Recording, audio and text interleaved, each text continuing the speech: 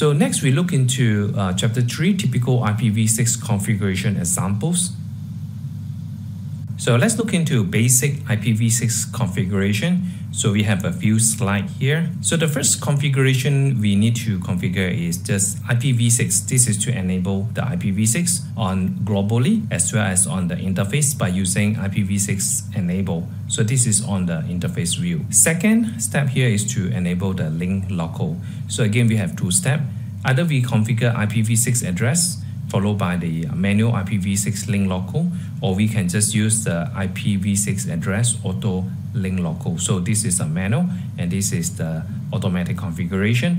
And then we look into how you can configure the global unique address. So again, we go to the interface, IPv6 address, configure manually using the prefix lang, or you can configure IPv6 address auto global or using a DHCP.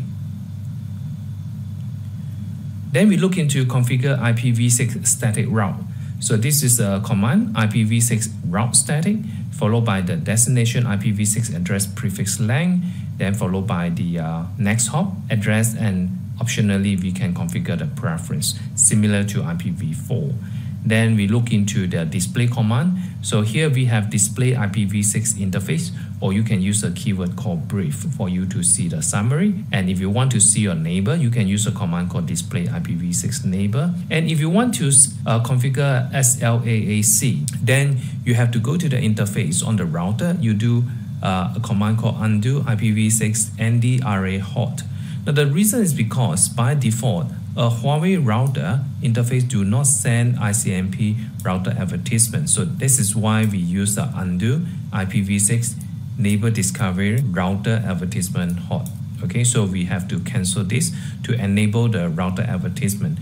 In this situation, other devices on the link connected to the interface cannot perform the stateless auto configuration. So to perform the slack, you need to manually configure it. So this is the command on how you can configure Slack on the interface.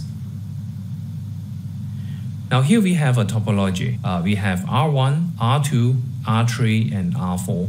As you can see that this is the IP address we configure 2001:1/64, 2001:2/64. So this is a point-to-point. Then on R2 to R3, we are going to use the DHCP v6. And between R2 and R4, we are using a stateless address auto configuration. So these are the configuration. Step number 1. So we are going to connect R1 and R2 through the interface with a static IPv6 address. Now for us to configure, let's look into the detailed configuration. First step is to enable IPv6 globally. So this is a command for you to enable the global IPv6 address. Then we go into the interface and we enable the IPv6 enable on the interface. And we use a command called IPv6 address auto link local. So this is a link local address. So we are going to do it on all the router R1, R2, and R3 to enable the IPv6. Next, we have to configure the static IPv6 global unique address on the related interface on R1 and R2, which is gig 100 and gig 000 on R1. And for you to do that, first we are going to configure the interface gig 000. So we go into the interface view and we configure a manual IP address which corresponding to 2001:1/64 in R1 gig 000. And then we go into R2. So first we go into the interface view, we configure the manual configuration and IPv6 address. Then we configure the rest of the interface with the corresponding IP address. So this is pretty easy for R1 and R2. We configure all of these using a static IP address. Step number 2, we are going to configure R2 as a DHCP v6 to assign the global unique address to GE 000 to R3. So here we are going to configure the DHCP v6. So this is a stateful configuration. And for you to do that, first on R2, we are going to enable the DHCP service. We configure a pool using a command called DHCP v6 pool 1. We are going to use a command called address prefix 2002:64. So here we have 2001 and here we are using 2002. So in R3, we are supposed to get 2002 IP address. then we are going to configure the DHCP v6 server pool number 1 on the interface. On the R3, we are going to configure R3 to use a DHCP. Go into the interface and we just configure IPv6 address auto DHCP so we can get IP address from R2. Next step, we are going to configure on the R2 and R4. So on R2, we also configure stateless auto configuration between R2 and R4. Here, we are going to enable R2 to enable the router advertisement and configure gig 000 of R4 to automatically perform the select based on RA message sent by R2. So this is the command for you to achieve that objective. First, we go to R2 on the interface gig 001, which is this interface. We are going to use a command called undo IPv6 ND RA hot. This is for us to enable the RA. And then on the R4, which is this interface, we just simply go to the interface and we use IPv6 address auto global. So here we were able to get the IP address from R2 using a stateless address auto configuration.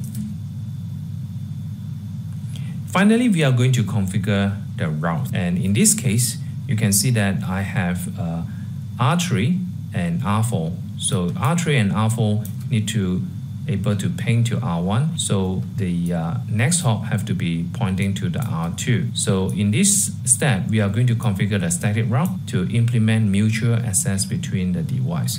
So this is how you can achieve it. On R4, we are going to configure IPv6 route static 2001::64 to the next hop of 2003::1. So which is here. And we also want to go to IPv6 route static 2002.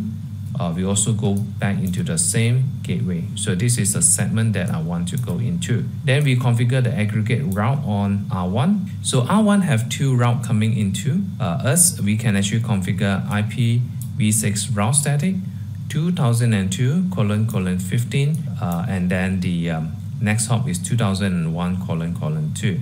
As you can see that this is 2002::15, which is an aggregate route between R3 and R4.